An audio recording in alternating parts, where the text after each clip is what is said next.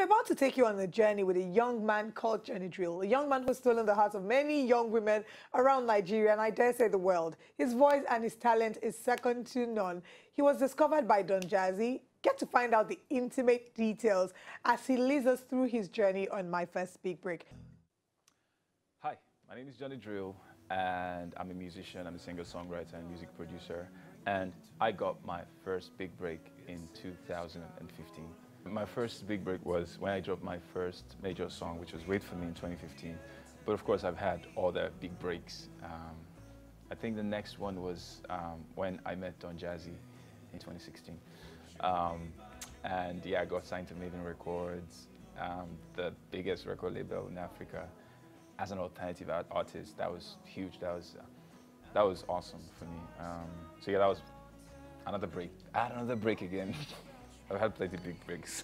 I had another break in this year, actually, in April, when of course, I traveled out of the country for the first time, and then I performed on Big Brother Naija to like the biggest audience so far.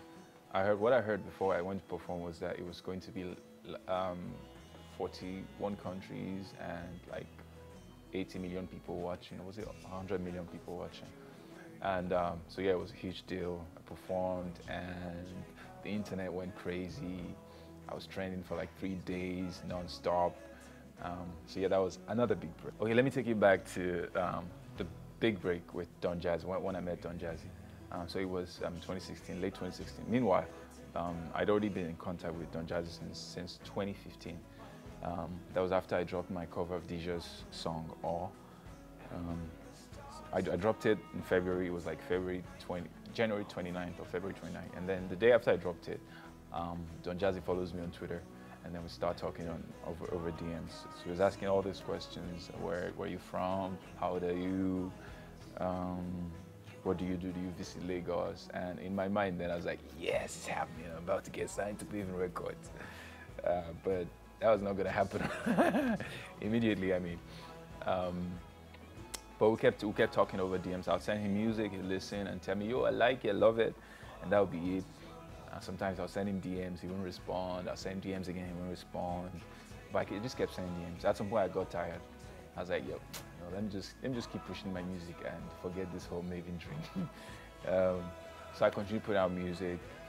And after a couple of months, out of nowhere, Don Jazzy messages. I think I dropped Love Don't Lie at that point.